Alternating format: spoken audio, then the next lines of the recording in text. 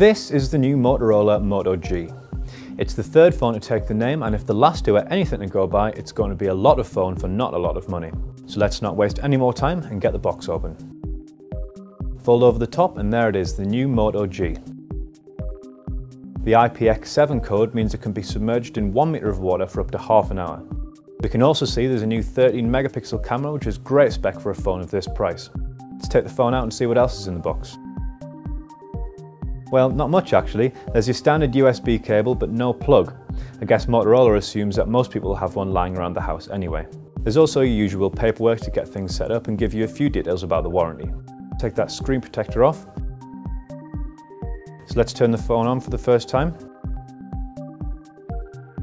Oh, that's new. Skip the setup for now. There we go. The phone's got some of the same features we've seen on Motorola's over the years. You can launch the camera with a quick twist of your wrist, like this, and snap decent photos really quickly. You can also use Google Now's voice activation from most screens by saying OK Google. For example, OK Google, how tall's Mount Everest?